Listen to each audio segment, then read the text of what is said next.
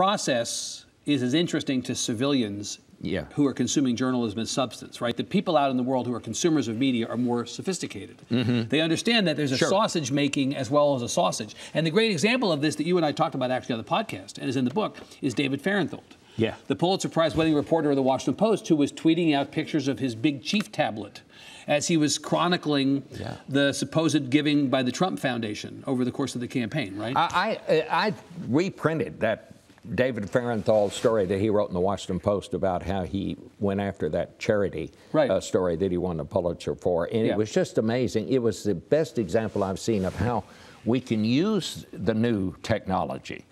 I mean, he would actually tweet out, have you seen this picture? Crowdsourcing. He was crowdsourcing stuff, you know, of Donald Trump, and he would locate this stuff. And he is, I think, he's one of the best reporters that I've come across. As I told you, you know, some people have the Virgin of the Guadalupe in their house. I have a picture of David Fahrenthold, right? I mean, you know, right? I mean, I see him as kind of the great hero of this era because he's demonstrated how you can be both a kind of, you know, traditional reporter, like, you know, investigative reporter on the one hand, but also access the technology to advance the cause of journalism. It's not either or, it can be both and. That's what I want young reporters to understand. That's what journalism is really about.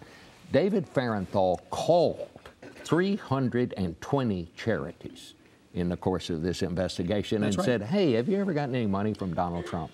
I mean, 320.